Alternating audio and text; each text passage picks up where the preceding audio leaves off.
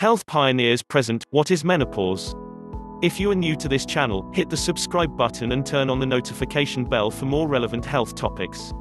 Some women don't have any trouble with menopausal symptoms.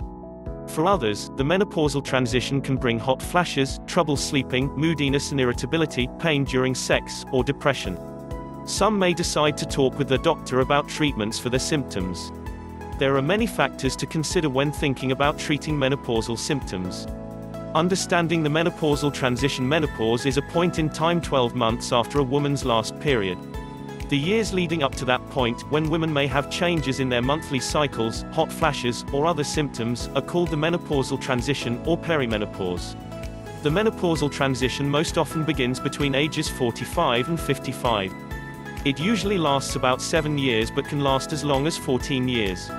During the menopausal transition, the body's production of estrogen and progesterone, two hormones made by the ovaries, varies greatly. Bones become less dense, making women more vulnerable to fractures. During this period, too, the body begins to use energy differently, fat cells change, and women may gain weight more easily. Menopause may be triggered by a hysterectomy or surgical removal of the ovaries, which produce hormones. If you have surgery to remove your ovaries or uterus and are not taking hormones, you will experience the symptoms of menopause immediately. This time in a woman's life is often full of other transitions, not just physical ones.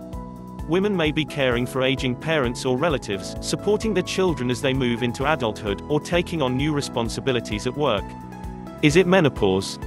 If you are having symptoms commonly associated with the menopausal transition, your doctor may ask questions about your age, symptoms, and family history to determine if it really is the menopausal transition causing your symptoms. In some cases, your doctor may suggest a blood test to check your follicle-stimulating hormone (FSH) and estradiol (E2) levels to rule out any other causes for the changes you're experiencing. Menopause infographic icon. Share this infographic and help spread the word about things women can do to stay healthy after menopause.